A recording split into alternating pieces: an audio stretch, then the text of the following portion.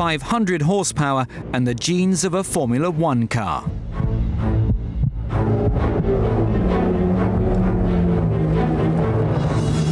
It's as fast as a Veyron. It's actually even as fast as a McLaren F1. It handles better, it's much easier to drive.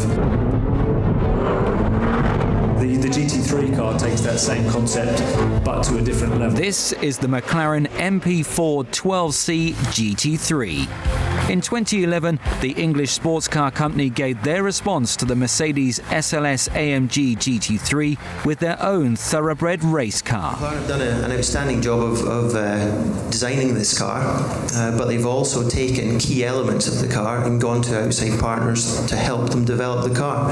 And that's exactly what we've done with the GT project. So very much taken our key strengths of what McLaren have to offer and what we have to offer and combined them to create this car. The GT Racer is based on the MP4 12C road car. The only things they have in common, though, are the doors and the roof. The monocoque is made of carbon and the 6-speed gearbox is now a full 80 kilograms lighter. The aerodynamics of this vehicle look to promise very good downforce. In 2009, McLaren introduced their MP4 12C onto the market, a supercar which could compete against the big boys like the Lamborghini Gallardo and the Porsche 911 GT3. The GT3 version contains years of development, sophisticated technology and all the F1 know-how. And the best of all, it's available to buy for an almost unbeatable price. So first of all, the price of the car will be £310,000. Now that's cost for a carbon chassis race car.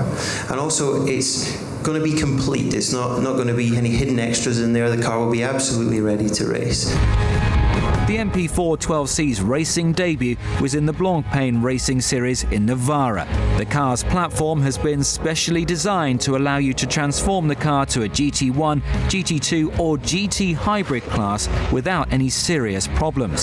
So far, 20 have already been sold to motor racing teams, and in the next 3 years, the English company is planning on selling another 60 of their cars. For McLaren, selling this car isn't all about profit, though.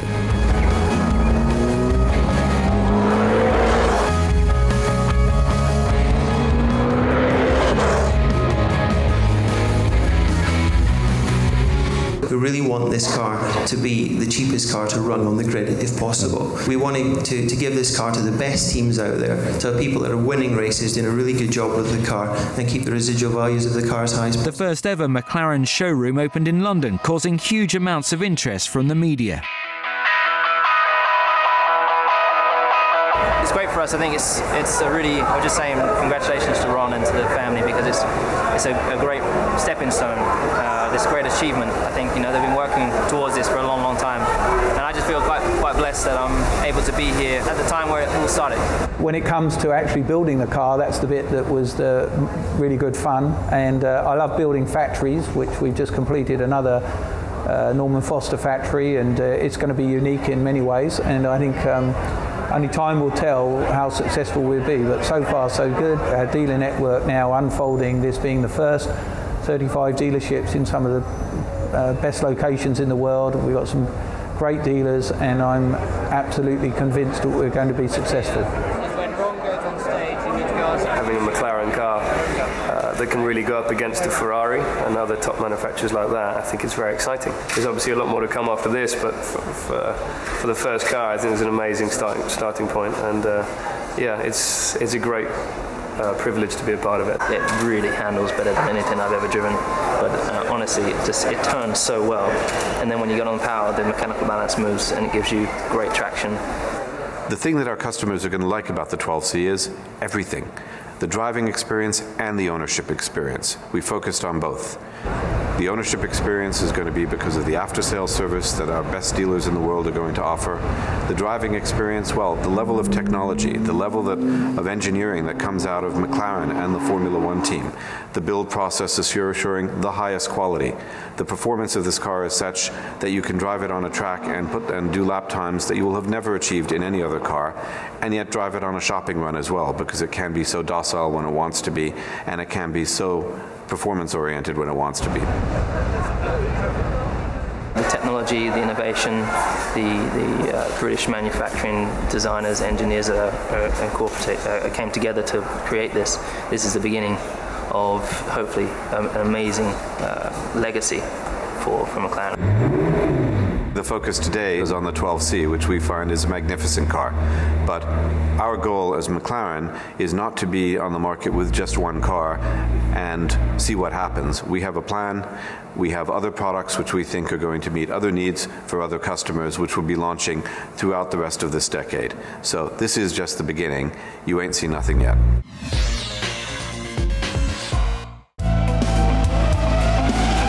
The superlative automobiles from Maranello. The Ferrari story lives off the success of its race cars. And breathtaking models made for the highway. Both worlds meet in the loudest production Ferraris of all time. The Challenge Stradale. The Ferrari Challenge Stradale emerged as a souped-up version of the 360 Medina. The inspiration? The cars pitted against each other in the Ferrari Challenge series, fighting for centimetres and hundredths of seconds.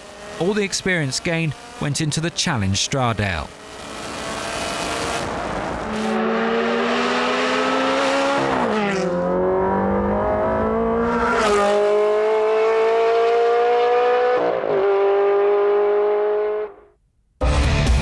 Lower, lighter, and with a more aggressive look, racing law transformed the already sporty Medina into a true street racer.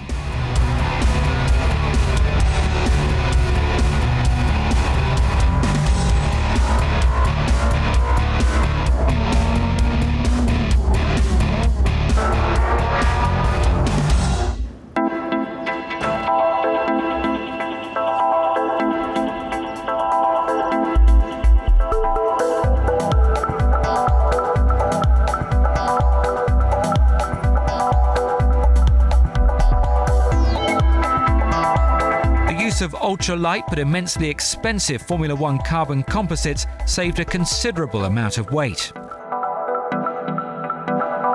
Sliding Lexan windows, if required.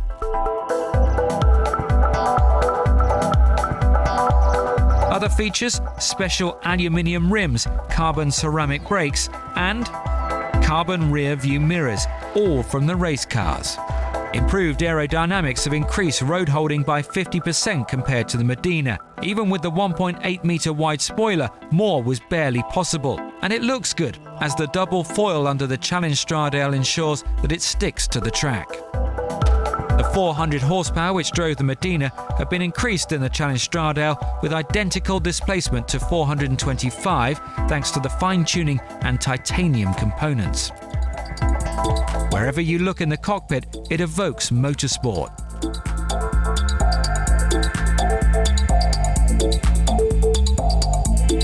The central console, a bright red starter button, launch control, switchable ASR, reverse gear. Sheer indulgence. Carbon composites in the interior too, and Alcantara-covered bucket seats available in 3 sizes. Carbon, the magic ingredient of Formula One cars, accounts for 110 kilograms of weight saving.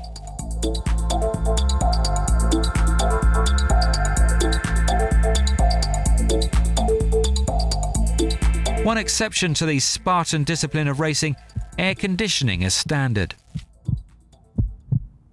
This is Fiorano, Ferrari's house circuit. The heart of the Marquis beats here. So does the racing pulse of the test driver. He's about to drive 6 fast laps right in Enzo Ferrari's back garden.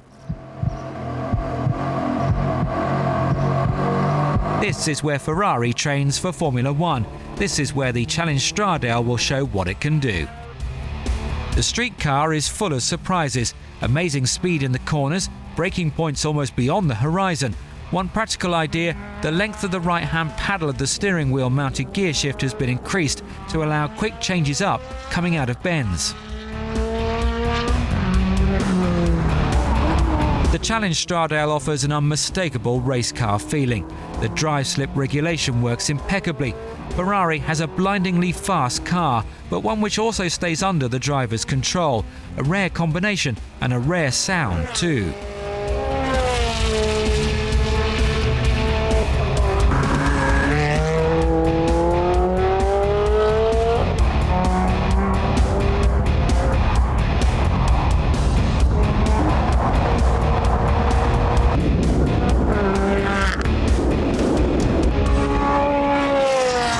Even sharp braking at corners fails to tax the Stradale, and the driver hurtles out of the curve at close to 300 kilometers an hour top speed.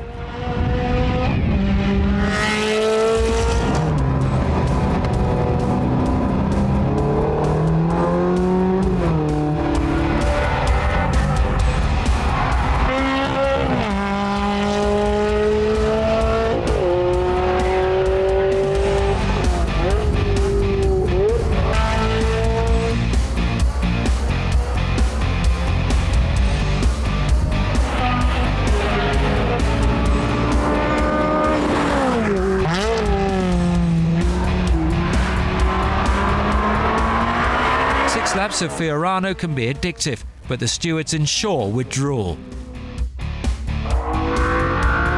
But even this Ferrari has rivals. When it first came out, it was up against the BMW M3 CSL and the Porsche GT3. In Italy, of course, it enjoys home team advantage. The Bella Macchina is the absolute fans' favourite. È un bella macchina? Oh, fantastico. Fantastico. Poi una Ferrari. You hear it coming a long time before it comes into view, the loudest Ferrari of all time. At launch, the price was €165,000. Time flies, and today, not even the Italian authorities would certify a car that, while officially rated at 97 decibels, typically screams at 105.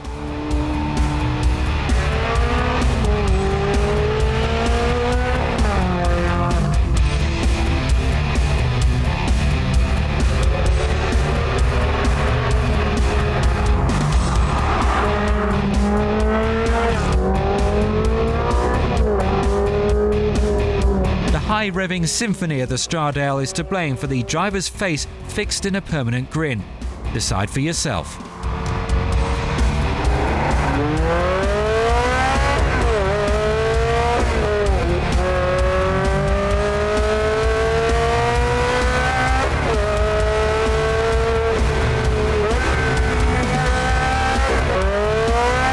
French ruling went against the Challenge Stradale, judged as being too loud for the Anneau de Rien race circuit, and alas, the French weren't the only spoilsports.